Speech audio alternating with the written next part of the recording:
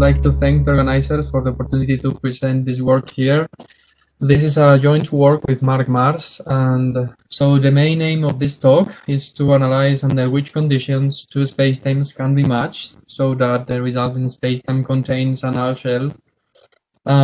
So let me start with a brief introduction of the geometrical objects we need to develop the matching formalism. So let sigma be an n-dimensional manifold endowed with a two-symmetric covariant tensor gamma, one form L, and a scalar function L2.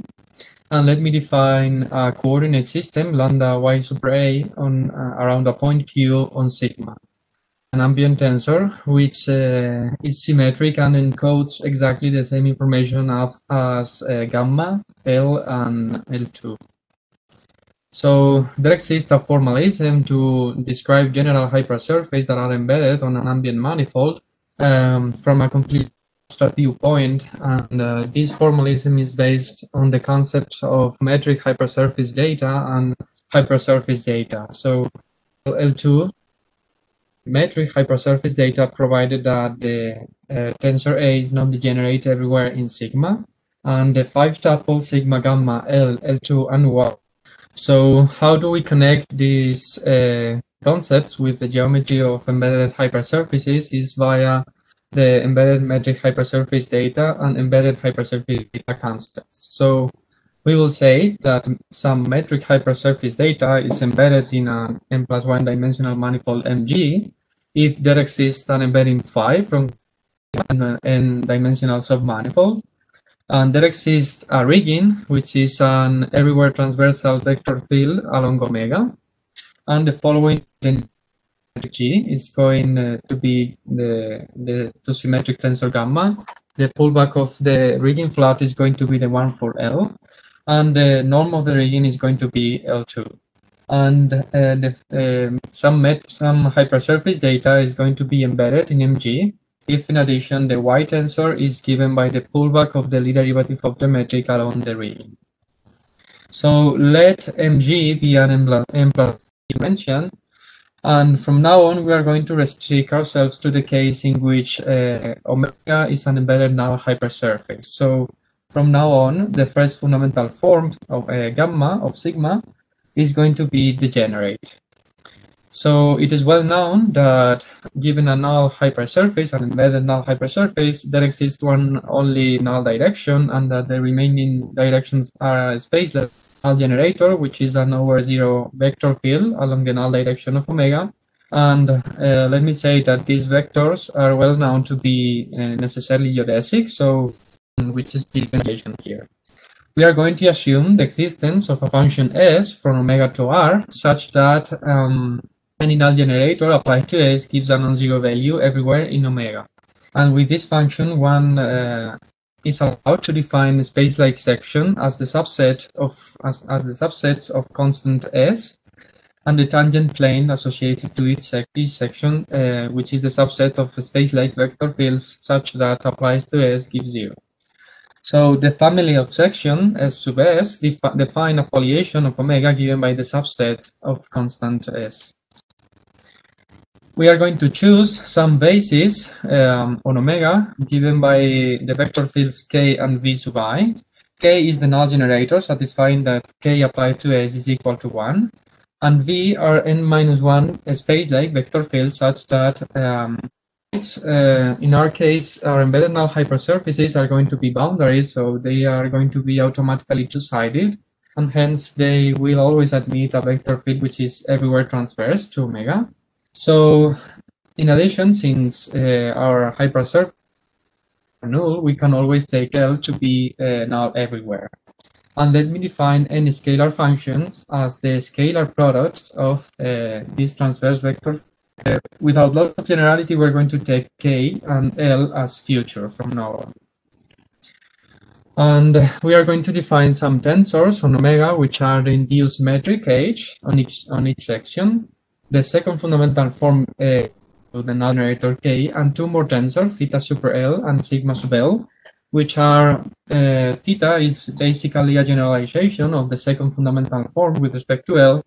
But in this case, we have chosen L to be non-orthogonal to the section. which in many cases turns out to be this theta tensor is not a second fundamental form, but and also it is not symmetric in general. Besides, and for the same reasons, sigma is a generalization of the torsion 1 form. So from now on, we are going to assume this previous setup for two spacetimes, n plus and n minus, each of them with an embedded null hypersurface. Null hypersurfaces, the boundaries of these spacetimes, there must exist two embeddings, phi plus and phi minus, and two abstract manifolds, sigma plus and sigma minus. Besides, there must exist two regions, psi plus and psi minus. So it is well known that given two spacetimes, the matching between them is only possible when the so-called junction conditions are satisfied.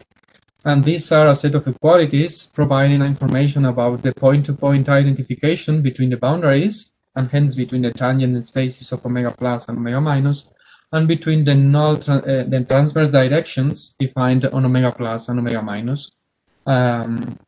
So the key point here is that these junction conditions actually impose that given the embeddings and the regions, the metric hypersurface data when coming from the plus and the minus side must agree. So from now on, we are only considering one unique abstract manifold sigma and one unique metric hypersurface data. So as I have said, since we are interested in studying the point-to-point identification of the regions, since they basically identify the transverse directions defined on the boundaries.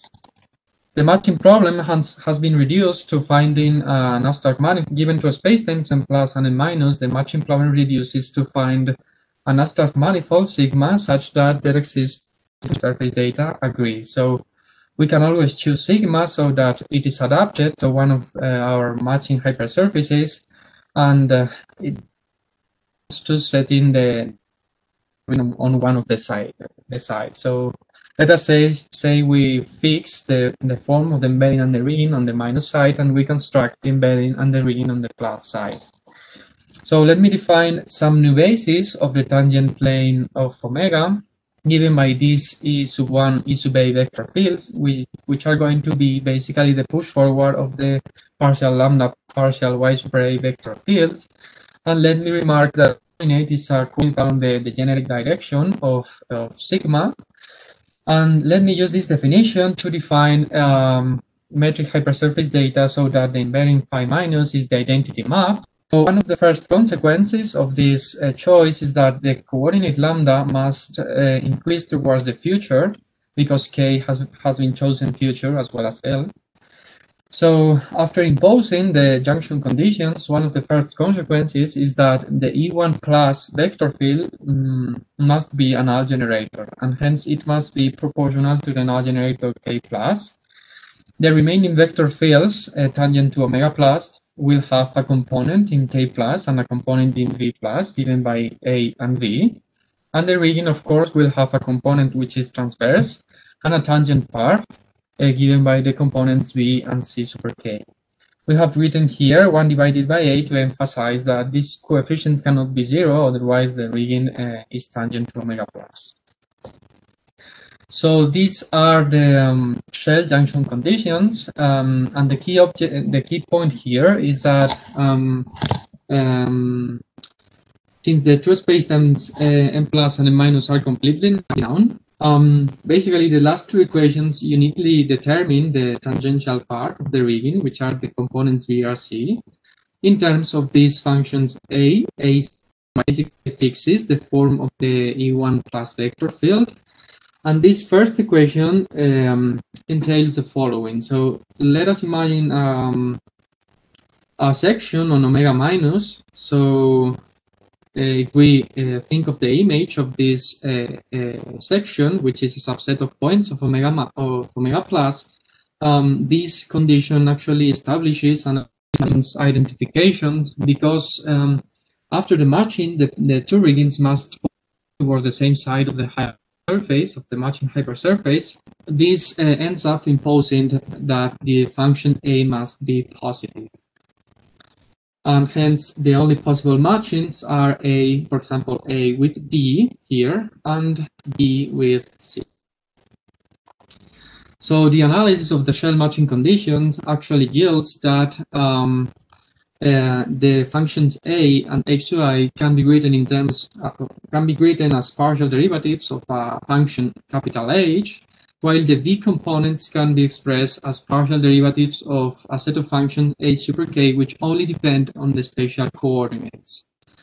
So besides, one other consequence of the like vector field satisfy this relation is that the foliation defining function on the minus side can be computed to be equal to lambda, and the foliation defining function can be computed to be equal to this function h, capital H. So let me go to this picture here. So if an analyzer plus side, this foliation defining functions is plus minus. Actually, what is telling us is, given a point along the null generator, this function tells us at what height the point is. Given these two results, we can call this h function step function, since it accounts for the step along the null direction when crossing the matching. In fact, in the initial works by Penrose, the Minkowski spacetime is cut across a null hyperplane, and then the two regions are reattached by imposing a shift along the null coordinate regions. So this shift is now recovered and generalized in the matching formalism. Besides, after the matching, the rigging moving on omega minus along the null generator, we must move, since because of the fact that E1 plus, as I have said, is a null generator, we must move along a null generator on the other side. So the map phi must be actually a diffeomorphism between the set of null generators of omega minus and the set of null generators of omega plus. So let me now recall the definitions of the y plus minus tensors, which were the pullbacks of the lead derivative of the metrics along the riggings. And let me say that when the shell junction conditions are satisfied, the geometry of the shell is actually determined by the jump of these transverse tensors. And that is the reason why we introduced this new tensor V as the difference between them. And let me introduce or define the energy momentum tensor of the shell in the null case, which is given by this part given by the metric hypersurface data, and this part given by V. So the components of the energy momentum tensor can be interpreted as the energy flux, and the pressure. So the component tau11 is essentially the energy density of the shell. Tau 1j is the energy flux, and tau aj is basically the pressure of the cell. We have obtained the explicit form of this y plus minus tensors and the energy momentum tensor of the shell in terms of this step function, this diffeomorphism phi, and all the geometrical objects introduced in the first part of the talk. And I have shown here some of this expression, not all of them, because of the fact that they are way long. So these are, for example, y minus 1, 1, y plus 1, 1, and one component, which is the pressure of the energy momentum tensor. So let me, in this last part of the talk, recover the results from a specific cut and paste construction, namely the plane fronted impulsive wave, which was the first case studied by Penrose. So the plane fronted impulsive wave exhibits the following metric here, which is basically the Minkowski metric plus the step psi. Here u and v are null coordinates, and the coordinates x are spatial coordinates. The purely gravitational case is recovered when this psi function is harmonic in the spatial coordinates. And Penrose addresses the impulsive limit by setting this distributional form of the metric, which has the Minkowski form for a positive u and negative u, but this Dirac delta function on the hypersurface u equal to 0. So it turns out that there exists a coordinate transformation yielding a C0 form of the metric, and that this coordinate transformation actually proves the null coordinate v to be discontinuous across the hypersurface u equal to 0. So what is happening here is that in order to preserve the Minkowski form of for U positive, U negative regions, we have chosen discontinuous coordinates v, u, x, and hence the metric becomes discontinuous. But choosing proper coordinates, which are continuous, despite losing the form, the Minkowski form on one of the sides, it turns out to be a zero metric. So in this first work by Penrose, he proposed the jump v plus equal v minus plus h when crossing the matching hypersurface that can be obtained from this transformation of coordinates. So let me recover these results by using the matching formalism. So we are going to consider two spacetimes, m plus minus, each of them corresponding to a Minkowski region, the U positive and U negative Minkowski regions, and hence with the following metrics here. And let me define the foliation defining function as a function as v plus minus coordinates. For the basis of omega plus minus, we are going to take partial no partial x vector fields. And as transverse vector fields, we are going to take partial U plus minus vector fields. With these choices, the Penrose jumps actually corresponds with this step function here, which has a part linear in lambda and a part linear in and this function h. And we can compute the y plus minus tensors and the energy momentum tensor of the shell, which in this case are given by these expressions here. Y minus is equal to 0, and y plus and the energy momentum tensor of the cell are going to be given by the second derivative of the step functions. The energy is the space-like derivatives of the step function. The energy flux is the cross derivative, and this will be important later. The pressure is basically the second derivative with respect to lambda of the function of the step function h. So let me recover or study some specific cases. So the first case will be the no-shell case, which is achieved by imposing v equal to 0. And in this case, the step function that it is obtained is linear in lambda and in all the coordinates. So the corresponding step along the null direction, defined by v, is given by this formula here, and it turns out that this step can be absorbed in the coordinates of the plus side via null rotation or a null translation. So we are here recovering the isometries of the Minkowski spacetime, and hence we are covering the whole Minkowski spacetime.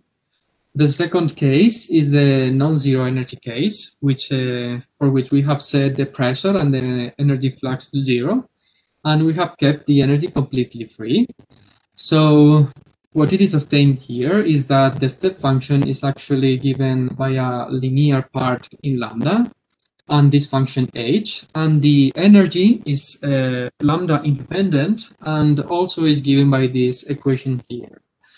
This constant a can be set to 1 without loss of generality via a boost on the plus side. So here we are recovering the Penrose jump, and hence we can conclude that the Penrose construction either describe purely gravitational waves when this energy is equal to 0, or shells of null dust.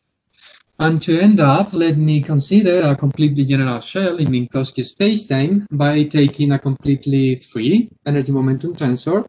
So in this case, the step function is going to be given by this expression here with alpha positive and p the pressure. And okay, let me call velocity to the rate of change of a foliation defining function along the null generator, and let me call acceleration to the rate of change of the velocity. So we have built our null generator k plus minus, so that the velocity with respect to velocity along the foliation defining function is always equal to 1, but the matching does not identify this k plus minus vector, but the e1 plus minus vector. So what ends up occurring is that the velocity when moving along a null generator on the minus side is always equal to 1, and the acceleration is always equal to 0. But on the omega plus hypersurface, the velocity is given by the first derivative of, with respect to lambda of the step function, and the second derivative of the step function. So we can talk about self-compression or self-stretching and say that there exists self-compression when the acceleration measured by lambda is strictly negative. And of course, this effect is going to be ruled by the pressure, since it basically determines the second derivative of h. So we have observed that the positive pressure actually pushes its point toward lower values of the step function, and hence toward lower values of the foliation dependent function S plus, and vice versa. And in order to see this more explicitly, let me consider a lambda dependent pressure, which is given by this formula here, where mu is any regular function such that the first derivative is always positive, and with a proper limit when lambda tends to infinity. So the step function is given by mu and this alpha h function. And the behavior of the energy momentum tensor is ruled by these three functions, mu, alpha, and h. And let me consider the explicit case in which mu takes this specific form. So what it is observed here is that when the pressure, which is this line here, when the pressure becomes negligible, the step function exhibits a straight line behavior, as occurred in the case of Penrose. But when the pressure starts increasing, the slope of the step function decreases, and some compression of points is taking place until the pressure again becomes negligible, where the step function again behaves like a straight line. And regarding the energy, which is this line here, what we observe is that the energy starts increasing when the compression of points on omega plus takes place, and it actually shows an accumulative behavior, since it tends to a constant value, which is achieved when the pressure again becomes negligible. So all these facts, in our opinion, deserve further investigation.